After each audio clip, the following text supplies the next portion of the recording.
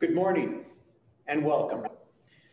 Members of the Grandview University community, faculty, staff, students, alumni, and friends who are joining us online, welcome to this annual World Food Prize address. And Dr. Nelson, we welcome you as well. The World Food Prize address has become a tradition here at Grandview that dates back more than 15 years.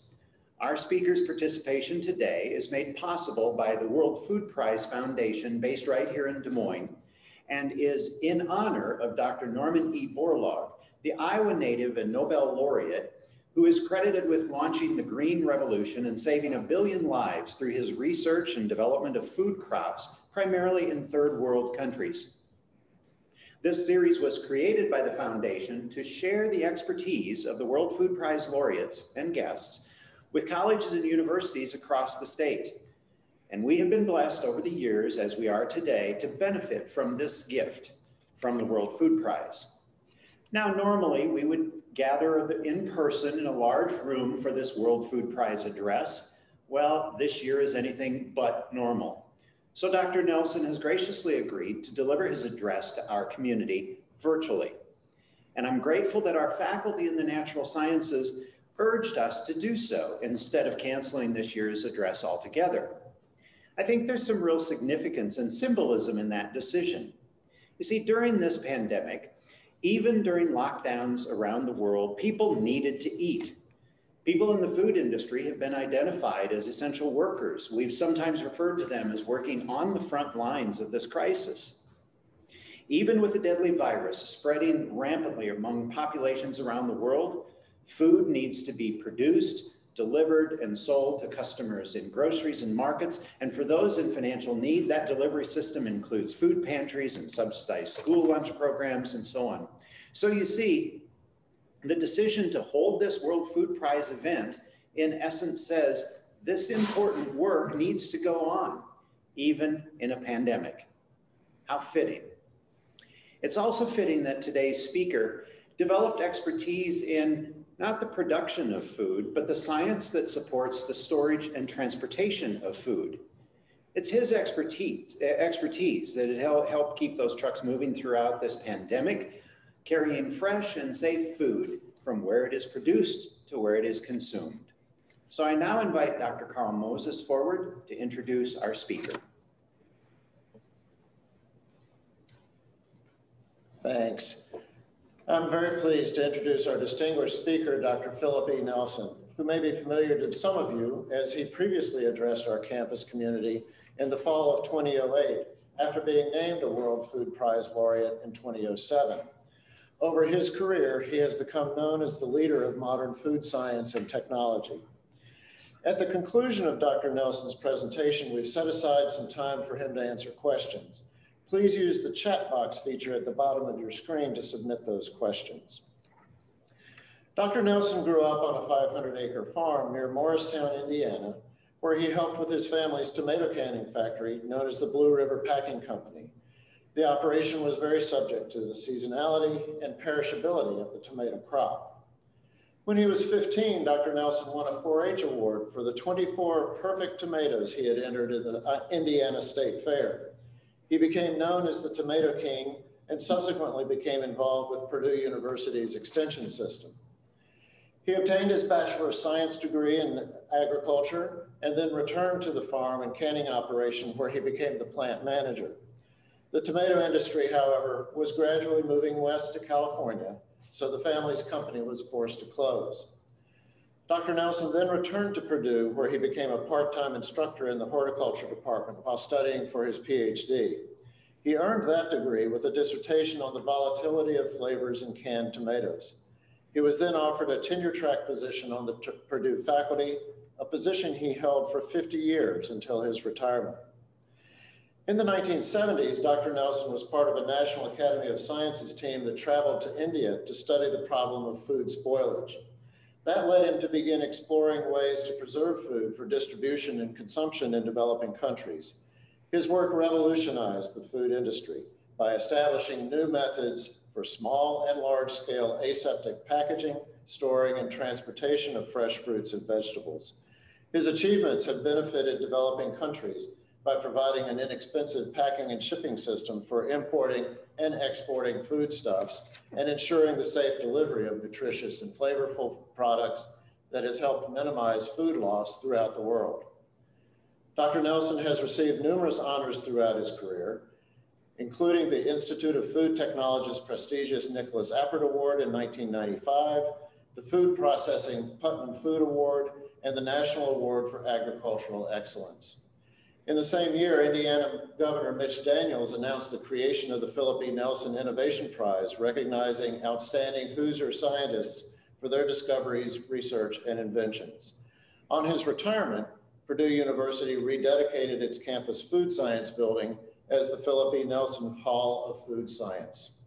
It is my distinct honor and privilege to present to you our 2020 Food Prize Address speaker, Dr. Phillip Nelson. Well, hello, Grandview University. I wish I were there to talk with you in person. However, this virus has caused us to do many things that we didn't think we knew how to do.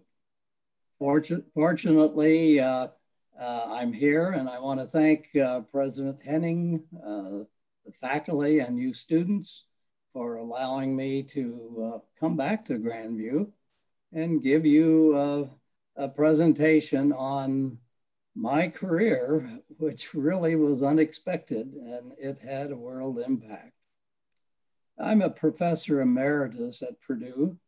I retired in 2010, so I can say officially I'm really retired now.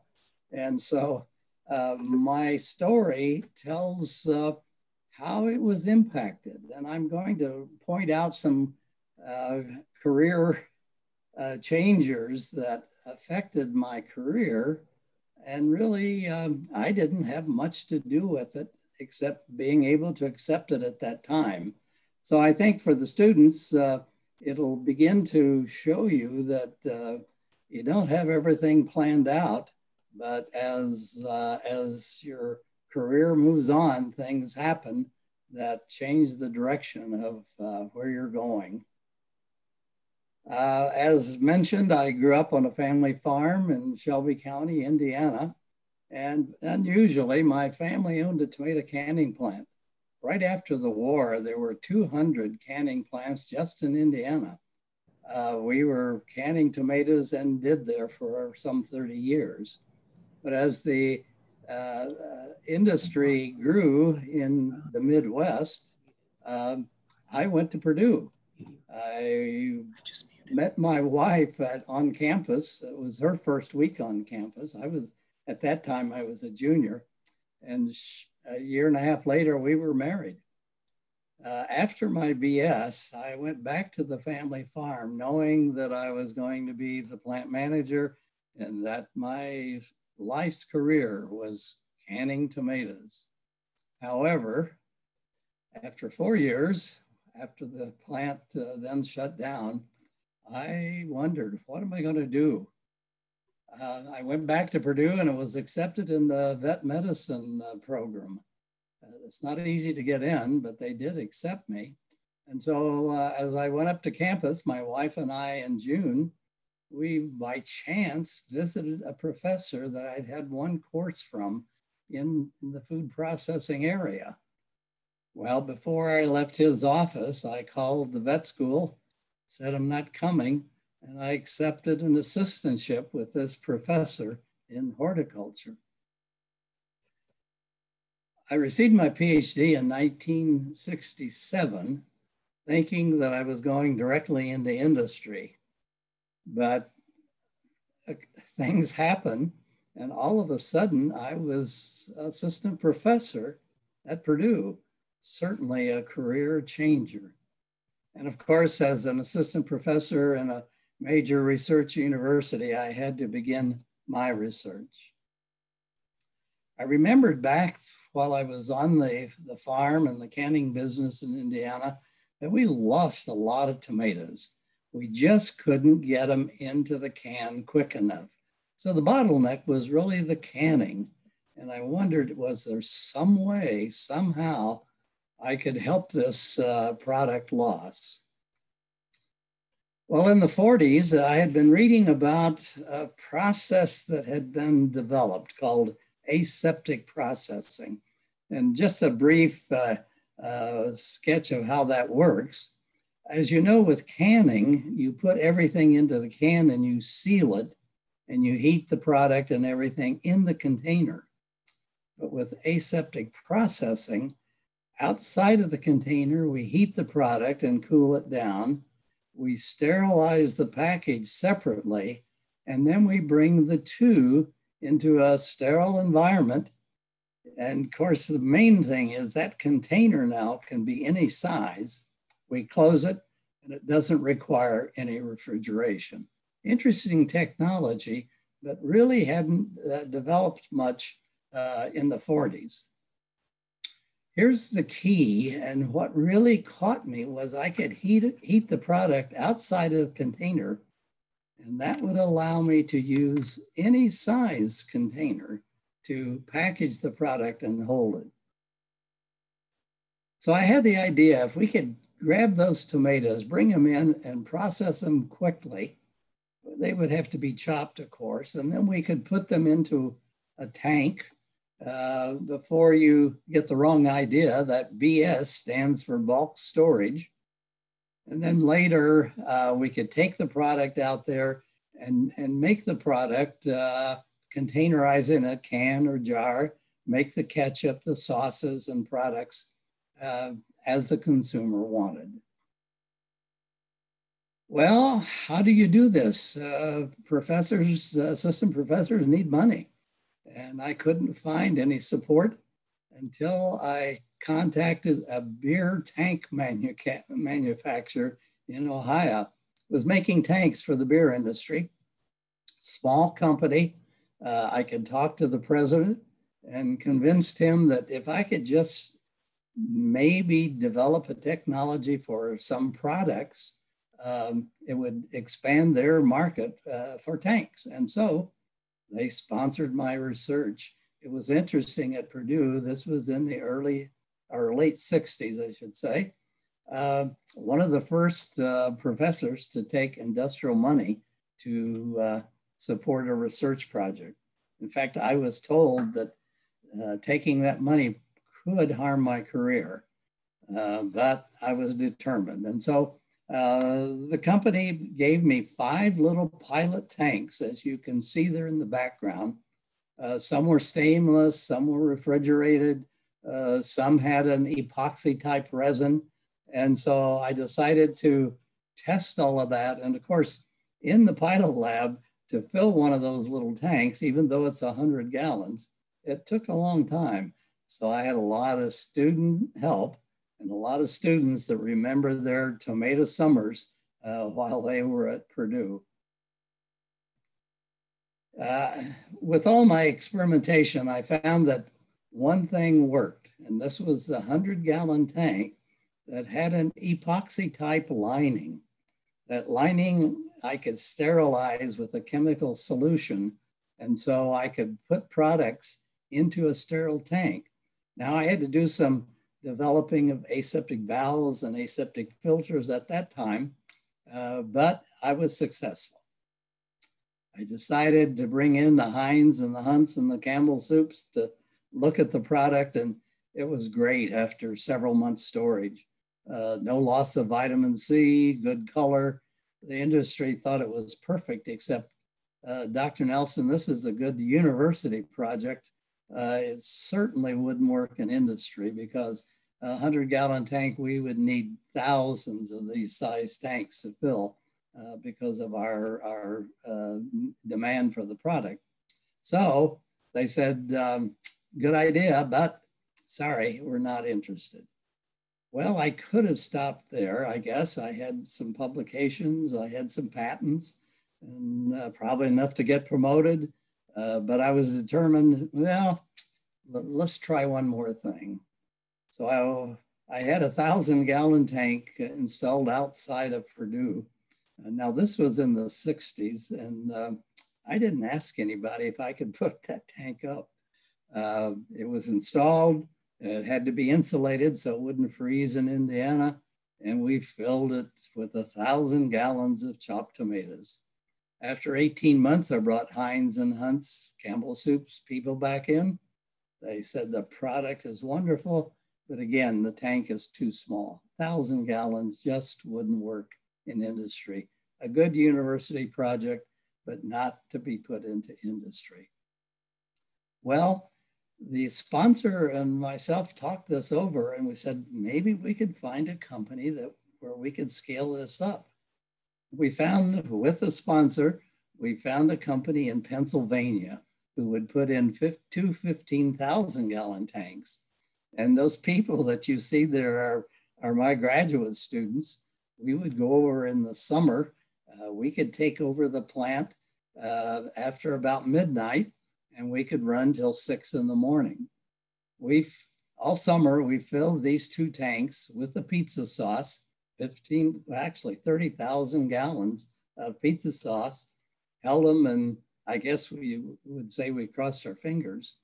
But in October, I got a call from the plant in Pennsylvania saying, sorry, Dr. Nelson, the product is spoiling.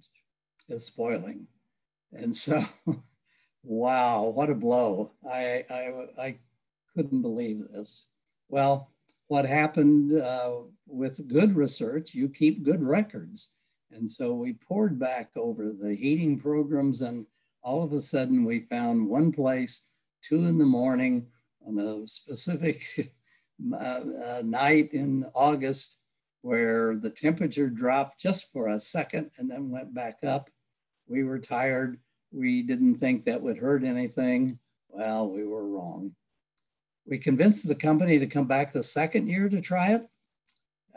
We did, and by golly, we were successful. I'll never forget when an Indiana food processor, the first one to roll the dice, I guess, came into my office and said, do you think it will work? And with my fingers crossed under the table, I said, I think so. In Portland, Indiana, NOS Foods put in 8 40,000 gallon tanks. You can see in the front that little tank nestled between the tanks. That was the 1,000 gallon that we had at Purdue. Well, he filled this with chopped tomato, held it, used product from it. It was successful. And I can say again, this was another career changer, because without this entrepreneur rolling the dice and thinking it would work, well, it happened. The word got into the trade magazines, and all of a sudden I had visitors from Japan. A company called Kikkoman, who also processed tomatoes in Japan, asked if they could use this technology there. And the next thing I knew, I'm off to Japan. This farm boy from Indiana, I spent many trips to Japan, staying there several weeks at a time. They put in 12 80,000 gallon tanks, and not only for tomato, but grape juice, apple juice, and other products. Again, with this size and scale, this was another career changer. They were one of the people that made my career successful. I didn't ask for it, but I got it and took advantage of it when it came along. In 1982, I had a company called Tropicana. Came to my office and said, we see that it's working for tomato. Do you think it would work for orange juice? Our marketing people want to develop a product where they can put on the label and say, not from concentrate. If you recall, back then, most everything was in what we call the 3-in-1 can. It was frozen concentrate. You would take it home, add 3 cans of water to it, and that was the way you drank your orange juice then. So we tested some orange juice. We found where we could do that in our 100-gallon tank. And the next thing I know, again, another career changer. Tropicana was adding tanks 1.8 million gallons each. I could not believe it. Those tanks were 6 stories tall, about 6 stories wide, And currently they're even up to building tanks over 2 million gallons. A big change.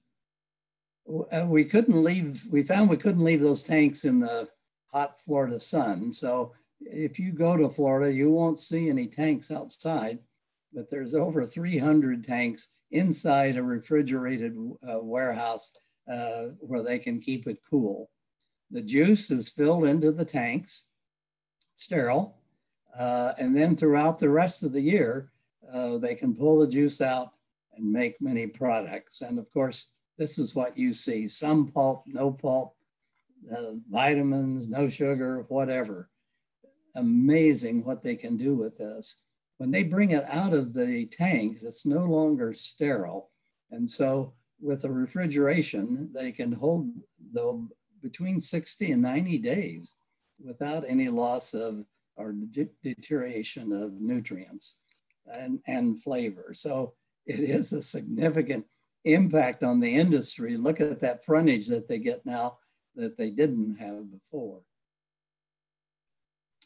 Well, I didn't know that Brazil produced 53% of all the orange juice consumed in the world. They employed over 400,000 people. Well, it wasn't very long after Tropicana started the industry with tanks. I had Brazilians come to my office and they said, you know, you're putting us out of business because we've been shipping frozen concentrate. They said, do you think we can use your tanks some way to help Brazil? And the next thing I knew, I was off to Norway looking at ships. This ship hauls currently today, and there are more than 8 million gallons of single strength orange juice around the world. Amazing. And again, another innovator that made my career a changer. If you look into the hull of the ship, there are 500,000 gallon tanks in the ship. It's a refrigerated ship in the sense that it's cool, and it's shipped to all parts of the world where it's unloaded into tanks and then eventually into the consumer package. All from this little tank that occurred in my research project at Purdue. Well, another career changer of mine was a gentleman who came to my office named William Sholey. He was putting battery acid in plastic bags. And he said, you know, I really would like to be able to feed the world with these plastic bags. Can you help me develop a filler and a bag that would allow me to move products around in a plastic bag? You know, at that time with aseptic processing, which was going on, everything was shipped in tin-lined drums. They were too expensive. They couldn't be afforded in the developing parts of the world. And so this plastic bag was an alternative. And in fact, we did develop a plastic bag that could be sterilized, a filler that would fill the bag aseptically or sterilely. And so all of a sudden we had a package now that could be filled with pumpable product and shipped all around the world. Certainly the bags that we see quite often used is this size container. And of course, it's scaled up to a 55-gallon, replacing the drum. But currently today, the bag is in a 300-gallon, what we call bag and box. You may see that in the wine stores, but not the 300-gallon bag. This almost 85 to 90% of all tomato paste packaged in the world that's used for later remanufacture is now put into the bag and box. So how did my work contribute globally? Well, there have been tank installations in numerous countries. And in the USA, there's over 350 tanks now being used for single strength orange juice. The tomato industry ironically moved to the bag and box. Fortunately, that was also developed in my lab. And of course, the bag and box is used by, over 180 countries around the world. It's inexpensive. It can be used for products that can be shipped to customers far and beyond. But maybe the most important thing I did was to develop a workshop in 1983. It was to train people how to use aseptic processing and packaging. And we trained people from around the world. We also took our faculty to individual company workshops where we put on training programs. We actually literally trained thousands of people on the use of aseptic techniques. You know, as a consumer, this is what you see. So this juice box concept was some of the first to come out. You may wonder how chicken stock can sit on the shelf without refrigeration. Well, it's aseptic, and that this box then will allow you to hold the product for a year or more. And other containers we see now use aseptic processing. But probably the most important thing is we now can develop things like milk into the remote areas of the world where refrigeration is not available.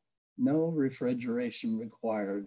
And now these school children are having a nutritious milk drink and other kinds of products that they didn't have access before. Well, you heard about the World Food Prize. It was established by Norman Borlaug in 1987. You know, it's amazing that his wheat varieties has been considered to save maybe 1 billion lives. Can you imagine the development of a dwarf wheat that could be used in India, Pakistan, and other parts of the world, feeding hungry people? The prize recognizes individuals that have had an impact on world food hunger. And it's sort of considered the Nobel of agriculture.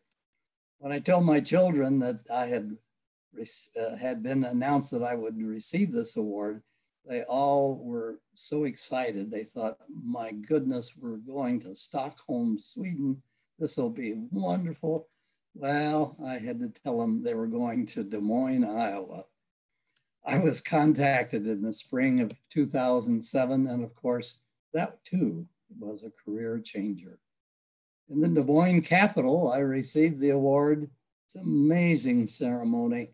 I hope someday you've had a chance to see it. If not, it is not this year, of course, because of the COVID, but years in the past was covered on your PBS stations there. The World Food Prize gave me a soapbox. I now had the opportunity that I never had before, definitely a career changer. My first of over 200 calls came from my senator congratulating me. And of course, now I had an access to go to him later on. You know, my area of research focuses after production. And, you know, my focus was not to produce more, but to save what is produced. You know, between 60 to 70% of the grain produced in Africa is stored at the farm level. There's no community grain storage. It's all stored on the farm. And the post-harvest losses, that is before it gets to the consumer, are from between 20 to 40%. And for things like tomatoes and other fruits, it could be as high as 50%. I'm sure you've seen this figure, but today our 7.8 million people by 2050 will grow to 9 billion people. And believe it or not, we need to double the food supply. A challenge that we're hoping we can meet, but it's really incredible. You know, there's not only a need to produce more, but I would say there's also a need to save what's produced. The FAO just recently in 2020 saw the food losses in sub-Saharan Africa hit over 4 billion annually. This is not waste. That's another issue. These are losses before it gets into the market stream. And this is what you would see in parts of Africa, how they would store their grains for selling it later or having it for the family. It's improved, at least it's off the ground, but still needs some effort. And of course, thrashing looks like this to get the chaff from the wheat, very primitive, and may not be able to change some of these, we know, but certainly much can be done to help that. You probably have heard the old saying, give a man a fish and he'll eat today. Teach a man a fish and he will live forever. I added to that, I'm saying teach a man to preserve his fish. He will now build an industry. He'll build jobs for workers. He'll be able to keep the food much longer, safely and available for consumption.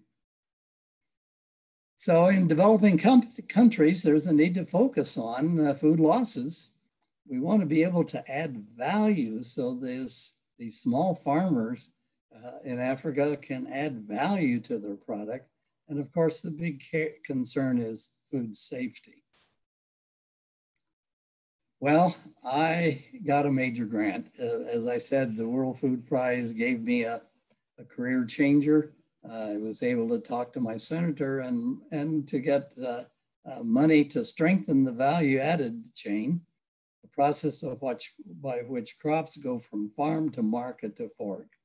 And we began in Senegal and Kenya. These women are taking their grain and they're pounding it to get the outer core off. Not very good. The product that they would take to market wasn't very clean. They hardly broke even on their money. And so we developed some innovation centers where we could bring in appropriate technology, not fancy technology, just simple technology. And they could mill their grain and they could package it and they could make different products, grits, semolina and flours. All of a sudden, these women were making money, and this money was really to send their kids for a better education. Well, this work continues and is growing, even though I'm no longer involved in it. It is growing as we speak today. Well, like Borlaug said, one person can make a difference. The thing is, you have to dream big. You got to think you can do things that you never believed you could do. You need to have a vision and you have to be passionate. You don't plan on getting resources through the normal channels. I couldn't get money from the university or USDA. Be prepared for skeptics. You know, the industry said it just won't work. You got to be determined. If I could underline one, it would be this one. Remember, failure is not the falling down, but the staying down. You got to build a core of important believers. You got to have support out there. And of course, you got to be flexible. Never stop learning and be open to change. And the change is an important issue. You know, how many people are saying, I don't want to learn these new things. I want to be like it was in the past. Be open to change. It's going to happen. And underline, prepare yourself to take advantage of what might come along. I had over 7 career changers that had I not been prepared to take advantage of, I wouldn't have moved on in my ability to make a difference. Well, that's my story. I hope you enjoyed it. I think now we have a chance to have some question and answer period. Have a good day, and we'll now move to questions.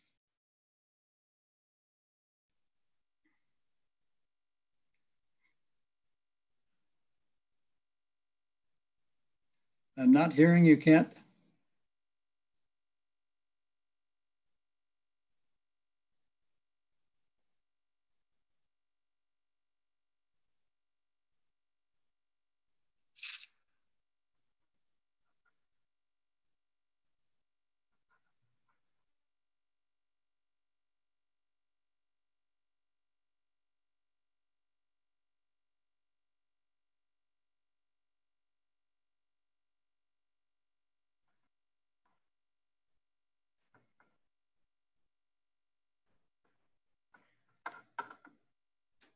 Are we back on?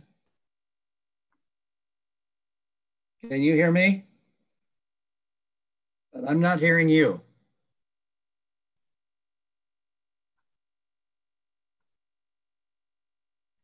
I don't know what the problem is. I'm not hearing you right now.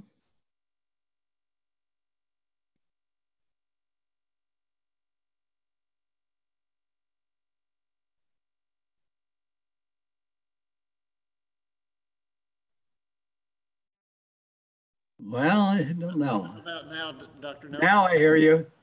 Okay, all right. Apparently my headset wasn't working properly. All right. Thank you so much for being with us, and a fascinating story and some really important lessons. We'll have a chance now to have some questions and answers. And I'm going to take advantage of my position to ask a question to start. You referred to your method as aseptic processing, and I'm curious to know what the difference is between that and pasteurizing. Pasteurizing kills only the spoilage, I'm sorry, only kills the of health concern organisms. In other words, as you know, pasteurizing, if you take milk, even though you refrigerate it, it will spoil because we don't kill all of the spoilage organisms in pasteurization. We kill those of health concern. In aseptic processing, we kill all of the organisms. And so it is we call it a commercially sterile. It's not totally sterile because we can't kill some of the real heat resistant organisms, but they're of no concern to either spoilage or health. So that's the big difference. Spoilage is destroyed. They're a sterile product. We're able to do it so quickly with heat because we put this product into a thin film that we don't destroy the nutrients. Gotcha. I have a question here. When you would meet with a prospective graduate student thinking about bringing somebody into your research group, what were you looking for? Oh, that's interesting. Certainly they had to have the credentials of being interested in science. Food science is a science. You take chemistry, you take microbiology and a little engineering. So they had to have that kind of background. But I wanted a student that was able to think outside of the box a little. A lot of times students from the farm who had to work on the farm and maybe using baling wire to keep something going, always figured out a way to solve a problem. And so they often were able to be at the front of problem solving. You know, as you do research, you hit a spot where it's not working and you don't know what to do. How do you get around it? The Japanese know how to do this by forming a team to get around it. But unfortunately, in the US, we don't form teams. So it's important to that individual have that unique ability to sort of think out of the box. So I was always looking for that. It's hard to test for that, but certainly they had to have that kind of give me that kind of gut feel, I guess, that I used in selecting students. One of the participants is curious about what part of your research did you like doing most? What was your favorite? Well, since I grew up in a canning industry. I really enjoyed working out in the field. When these installations were going up, I was out there testing them to be sure that they were performing what they were supposed to do. I probably was in Japan 6, 7 times, around the world, in Brazil and Costa Rica and in Spain. That was my most enjoyable time. And to think that as I grew up in Indiana, I hadn't been out of Indiana. I'd never been on a plane. And so all of a sudden I was riding high on the world. It was fun. Great. Here's another question. I'm amazed whenever I see the percentages of food products that are lost to spoilage. What crops or food products are still most likely to be lost to post-harvest spoilage? This is sort of probably the most important ones are the fruits and vegetables because they're more perishable. With my technology, I can't preserve a whole tomato. It's got to be a tomato that's going to be used. And of course, in Nigeria, for example, one of the major food crops, believe it or not, is tomatoes. And so they preserve and they lose a lot of tomatoes. And so we're there now trying to do some aseptic processing of tomatoes where they'll be able to keep their supply and use it in their diet and throughout the year. Cassava is the same way. There are many crops. Mango in India, we've opened up a whole world market for the use of mango purees. We like a lot of smoothies, and certainly that's used. In Venezuela and Costa Rica, the bag is being used for banana puree. And as you know, much of that goes into baby food. So we have opened up markets in various parts of the world. And this food loss is going to take more than just aseptic processing. It's a major undertaking. Great. Now that you're retired, what goals do you have professionally and personally? Well, it took me, as I said, I retired in 2010. I'm a professor emeritus. You know what that means? It means I have the rights and privileges of the full professor without money. I could have stayed on at Purdue. I would have had an office and, been in my own building. But I felt it was time to let the younger faculty take the lead and take the role. We have professors that stay on until they almost pass away. That takes up space in the lab. I guess I'm of the feeling that you've got to make room for the younger ones coming along. And so after 5 years, I really retired. I didn't go, I now live 7 hours from Purdue University campus. I only get back there periodically. I'm not there daily. So my professional career is really retired. The World Food Prize has still given me this opportunity. I still stay active. I still do research in literature. So if I see something, I will send it to a colleague back at the university and just subtly suggest you might want to look into this. So that's sort of my professional career right as it stands now. I appreciate that. I'm a scientist myself, and I know that I have colleagues who are productive for many, many years, and so I really admire your productivity. I also admire your willingness to make room for the younger ones. Yes. Are there any other questions? I don't see new questions showing up. we'll pause for a few seconds to see if someone wants to enter another. I see there's 5 chats down at the bottom. I don't know what that is. Yeah, we've covered all of those. Okay, good. Well, that's fine. I hope everyone has a good day. It's a beautiful day here in northern Michigan for a change.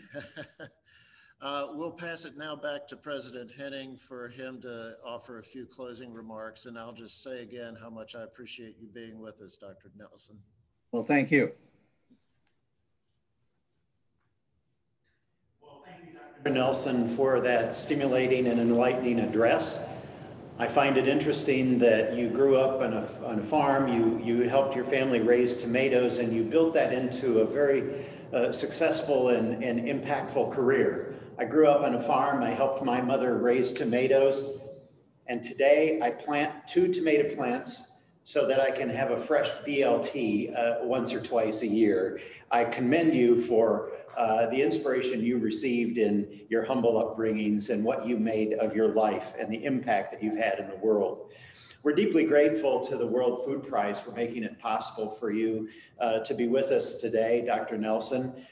You know, we here in Iowa are one of the largest food producing states in our country, and you have reminded us that while we're aware of a lot of science that goes into producing crops, there's also a lot of science that's needed after those crops leave the field. So I thank you. You have fulfilled one of the purposes of this academic address, and that is to stretch our minds a bit, to challenge us to focus collectively on a topic larger than any of our individual academic pursuits, and yes, to inspire us to learn more.